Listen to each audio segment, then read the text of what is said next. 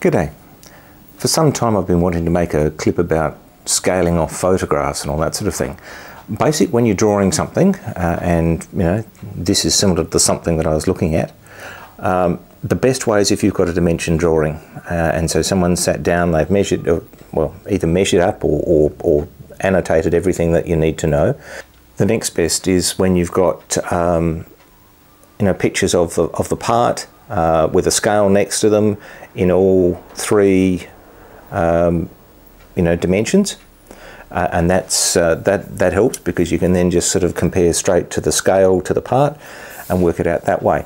The third way that we do these things is using pictures, and that can be a little bit of a problem because you may not have all the dimensions, and so there are some tricks to doing that. And before anybody says, oh, this is easy, I've had decades of experience starting out with manual drawing to know some of the rules that apply to this, so it's not as straightforward as it may first seem. The thing that set me off down this path was this picture, and this is of a dividing head indexing plunger, but as you can see it's broken. This is the end result from that exercise, and so I'll show you how I dimension that up, and there's a few tips on how to make something like that up if you find yourself in that need, but it's turned out rather well. It certainly looks like the original, so I'm happy with that. This was the starting point. This looks like it's made out of a die-cast material, probably a zinc alloy, not known to be terribly strong, easy to produce. It's a low melting point alloy. Once they break, you can't really do much with them, and you can possibly just see there's some signs of cracking in there too. So that's another thing that I find with this sort of alloy, is that after a while it tends to want to disintegrate. The basics are there. It's a spring-loaded plunger. I'll tell you why in a moment. With a handle with a loop on it. Now, one of the nice things about the web is that you can find all sorts of information on it. So this is actually an exploded parts diagram for an MCO unit, and I've started doing some things on it. One of the things that I looked on the web for was what's the diameter of this table, and it turns out that it's 150 millimeters, 6 inches, and that's very handy. The other thing you can do here is you can see there's nice straight lines on the side of that, and I've transferred that across here, and I've also then taken a line on that angle and gone across that turntable through the center line, worked out how big that is and transferred that back. So it turns out, in terms of scale, that being 150 millimeters in diameter is the equivalent of 24 millimeters on the page. Now, down here you'll see that there's a disc. I've put a vertical line through the center line, I've put a horizontal line, or horizontal in terms of the table here, measured them, and they're both the same size. Now this is important because sometimes drawings like this, you don't get them scaled. Someone's gone and decided, I need to fit that on a page, and they've scrunched it in. So this is an important thing. It means that the scale this way and this way and this way is all the same. Given that, that's the part we're interested in down there, and I can now start measuring that up. And so typically what I'll do is I'll measure the height there and say, okay, well that's 4 millimeters. 4 divided by 24 is, what is 4 divided by 24? 6. Right, 1/6. 1/6 of that is whatever, and that gives me a measurement. Now, that's not foolproof, but it's a good starting point for getting dimensions. This is the next bit. I've gone through and measuring on those axes and scaling. I've come up with a sketch of basically what I think it's going to look like, scaling those dimensions off. Now, if this were an imperial part, I'd be saying 19 millimeters, that's probably 3/4 inch. 12.5, that's probably 1/2 inch. 6 millimeters, that's probably 1/4 inch. All that sort of thing. Because designers, when they do these things, like, for want of a better term, round numbers. Okay, MCO is Swiss, and the design is probably metric. So, you know, that 16 millimeters there is 16 millimeters, it's not 5/8. Doesn't have to be. I mean, sometimes designers will pick a dimension for certain reasons, and so therefore you're stuck with it. But when sort of scaling a part off a drawing like this, you know, you can look at that and make a few guesses. You know, is that 16 or is it 5/8 and all that sort of thing. Now, this is also where that photo comes in again, and if you can blow these up so that they are life size, it really helps, because what you can also do then is say, well, you know, I'm saying that that diameter there is 12.5, and so I can then use that to work out, well, what's that diameter, what's that height. This is actually fortunately twisted, and so you can get a bit more detail of, well, you know, that's almost a full radius there, and you know, the thickness there is this, and the thickness, you know, height is that, and so having lots of photos of these things does come in really handy.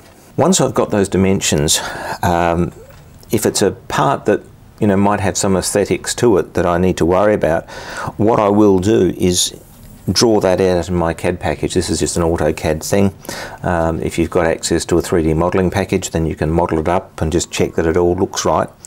But in this particular case, I know there are some scallops here where that width is reduced, and I wanted to find out, well, okay, where's the centre of my radius there, and how's that going to work? Because I'm going to have to set this up on a rotary table to do the machining, and so this is really a check. If this is 6 millimeters, but I think I originally started off with this being something like 12, which would be 3 millimeters either side. Now that makes that remarkably weak, so I took that out to 16, and that's the problem with trying to scale off small drawings. You've got this problem that, you know, if a line is halfway between 2 marks on the ruler, which way is it? And is it distortion? I've pre-shaped my block here. That's going to be the tab which does the work. These need to be rounded off, and so I'm going to set that up on the rotary table like that, using my microscope to get the crosshair centered, and then I'll put a radius on here. Now, you could do that for the lathe except for one particular bit, so I'm going to not do it on the lathe, and so yeah, just set that up on the rotary table, offset the cutter, run that round until I get the round there, turn it over and repeat on this side.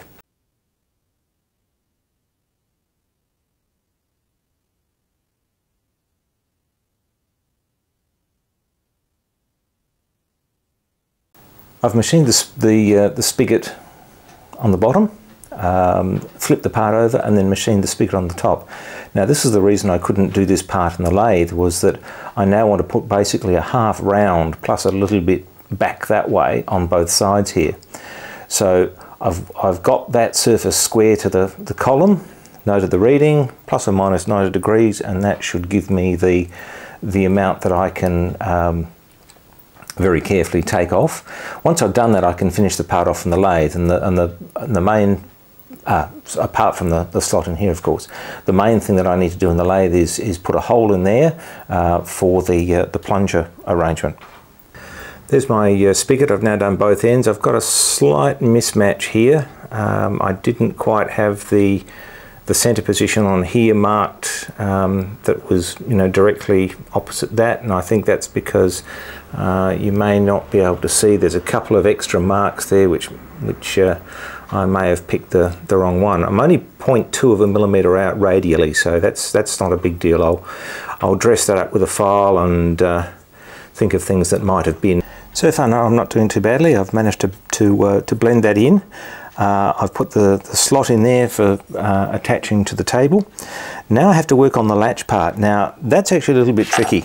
This is what it actually, how it actually works. There's a spring in here, and as you pull back on the handle, the plunger comes in, and the indexing wheel, you know, you're not engaged in the indexing wheel, you can index. So what I've got to do is find a spring which is going to be smaller than the diameter of the plunger, which is around about 9-10 millimeters. Counterbore the housing for that so that the shaft on the end of the spring can go in there and you act as a guide while the spring pushes the plunger that way.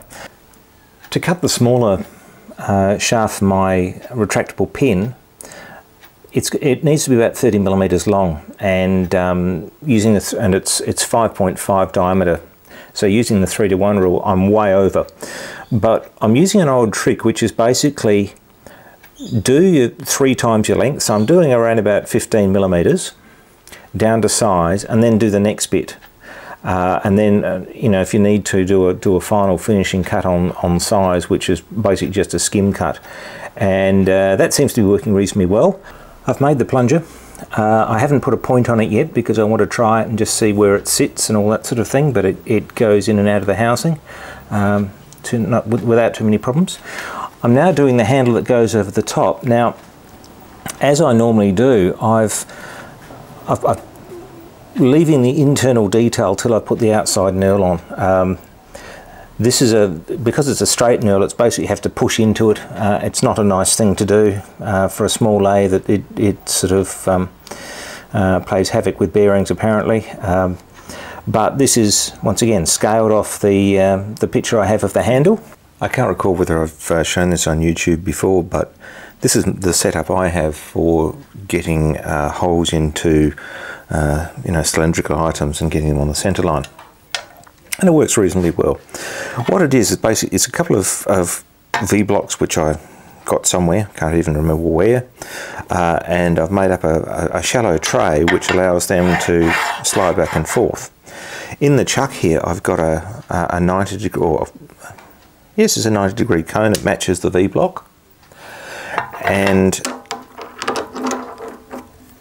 I can put that in there and bring that down. With these T-nuts loosened off, I centralise the cone in the V-block and then tighten those up, and basically the axis of that V should intersect the axis of the spindle. To secure the plunger to the handle here, I've drilled a 2mm hole down there. I've got some 2mm split pins. And so what I've done is I've drilled a hole through this. This is some softish material. I think it's some 1214, so it's a free machining type steel. I suspect this is probably stainless. So what I've done is I've drilled a hole through there, and that's going to act as a bit of a drill guide for me. And then I'm going to, and I'll have that in there, drill through, and either just, you know, mark it, or preferably drill all the way through, and that way I can then put my roll pin in. I'm about to put this all together.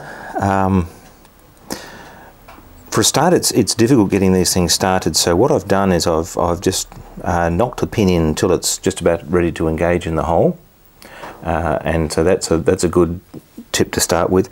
The other thing I've done is I've put a texture mark on the plunger, which lines up with the hole, and so I can, when that's in there, I can rotate that round till I get those lined up, and that way I'll know that I'm in about the right spot, and that will certainly help me.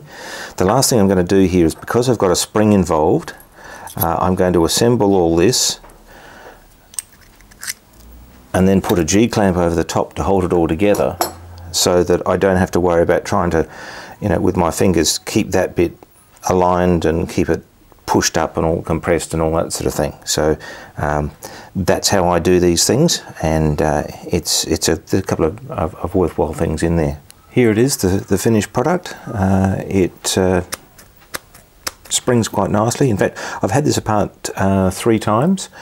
The first time I put it together and thought maybe a bit of lubricant would help. The second time I decided the spring was too stiff, and so I found a smaller spring and popped it together, and so yes, there it is. That'll do the job nicely, I think. It's got a nice pull to it. It's not too awful. You can see there's a little bit of a mark there where the mismatch in those diameters was, but I think, you know, this being aluminium, that'll wear off soon enough, and it's only well, it's even disappearing now. So, you know, that'll do the job quite nicely, I think. Thanks for watching, and we'll see you for the next one.